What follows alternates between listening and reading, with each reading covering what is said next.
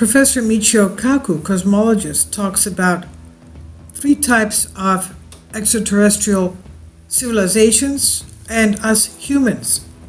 I'm translating from a Greek article. The first to speak of types of extraterrestrial cultures was Russian astrophysicist Nikola Tesla in 1964. His view was that advanced extraterrestrial cultures can be divided into 3 types. Based on this theory, Professor of Theoretical Physics at the University of New York, Dr. Michio-Kaku, developed his own theoretical classification of 3 types. Alien Type 1 is where all extraterrestrial cultures have managed to control forms of energy on a planetary level.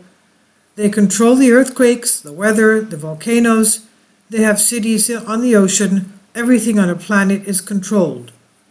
And then the extraterrestrial type culture number 2.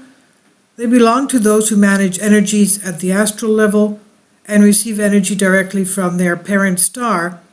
They use solar energy, that is directly from the sun, to power their huge machines.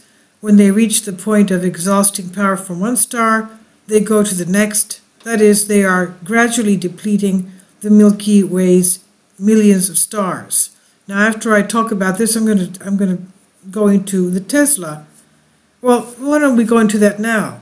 We don't have to deplete any star's energy because we can use the ether, which is all around the universe, and it's unlimited. You use it, you use it, but you give it back again.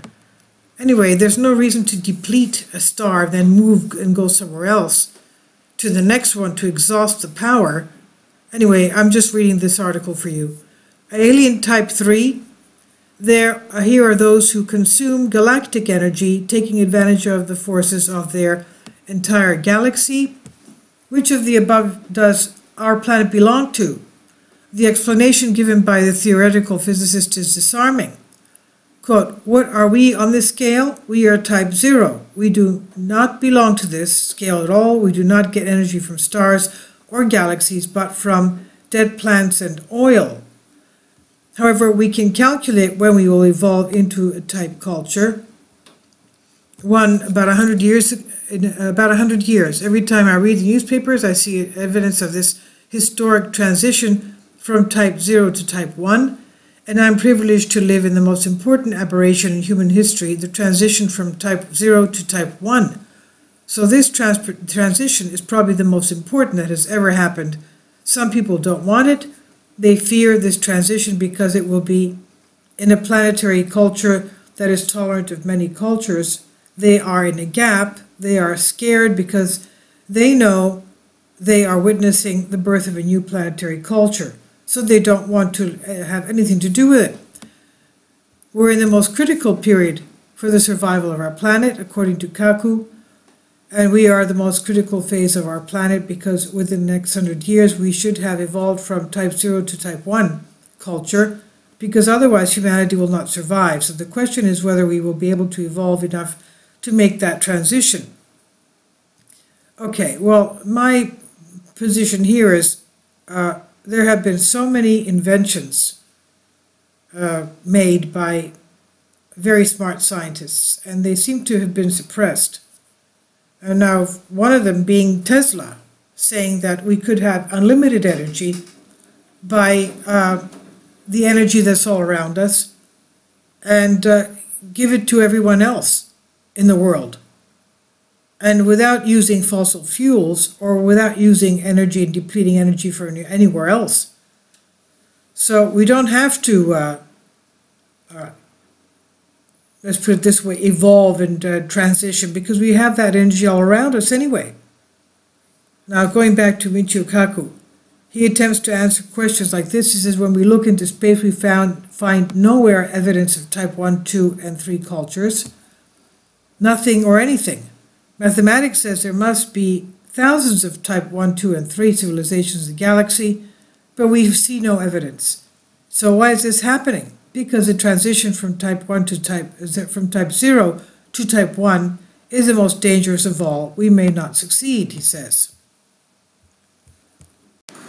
And then he goes to say, It's a race against time. On the one hand, we have the forces of evolution and of many cultures in front of our eyes. On the other hand, we have weapons of mass destruction such as nuclear power, atomic power, which are obstacles to achieve our goal.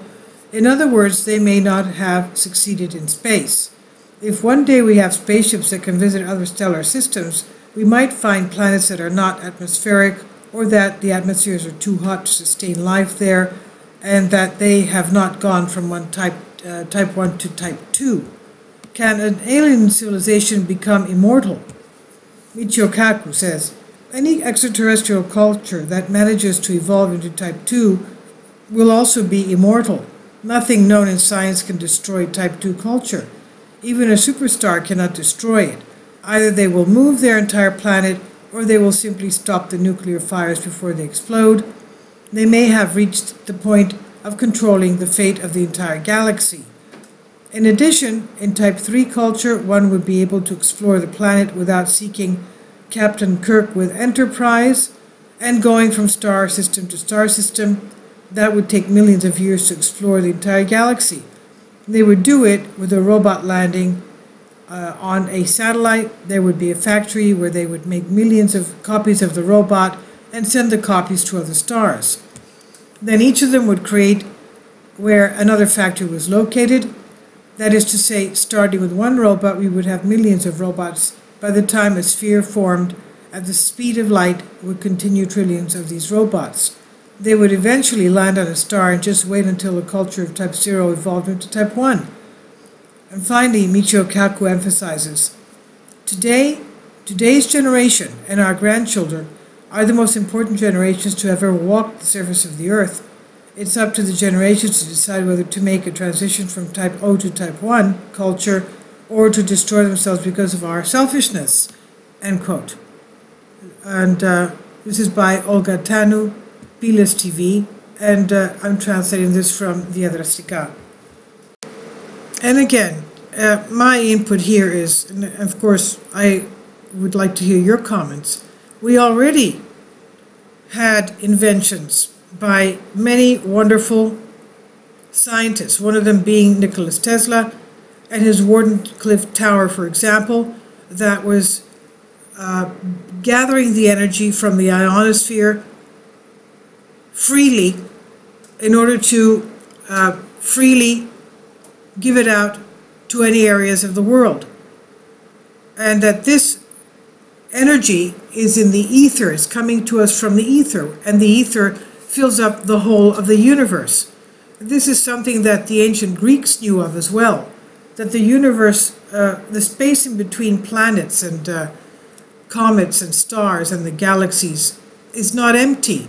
It's an electromagnetic field that is full of potential energy. And this is what Tesla was trying to lock into, because it's everywhere. And it could be given freely to people without having people pay for anything. Well, maybe some towers or some initial substances that you'd have to start it with, but the energy itself would be free.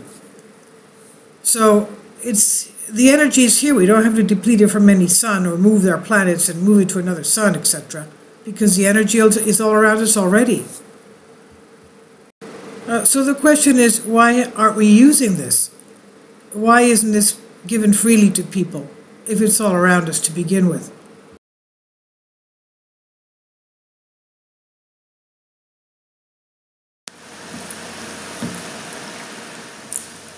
If you'd like to join me on my Patreon account, you will hear content not covered by mainstream media.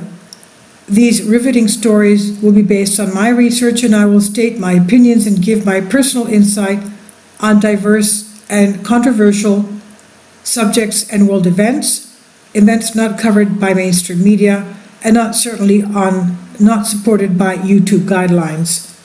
So whatever I have on my Patreon, most of those will not be on my YouTube channel.